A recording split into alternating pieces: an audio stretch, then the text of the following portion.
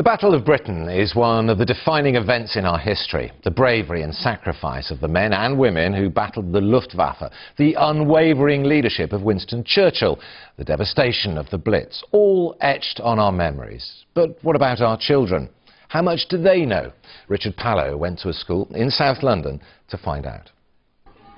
It was a lesson with a difference, the chance for this year 7 to hear about the events of 70 years ago, first hand. Was it you or other people inside whilst you were driving the Spitfire? Well, in a Spitfire, all by yourself. Tony Iverson was one of the 3,000 Allied pilots who defended our skies. He's one of only 70 left.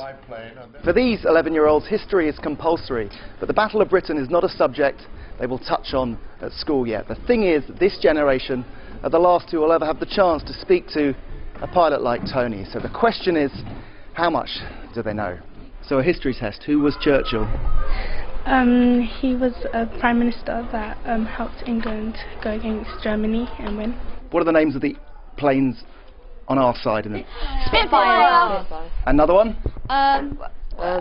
Hurricane. Do you know any more? No, I can't remember. I don't really. No. Who knows what the German Air Force was called? Dismisses me. That was the plane. What was the whole Air Force called? Luftwaffe. I think you're the closest. Luftwaffe. Well done. I love German. It's so cool.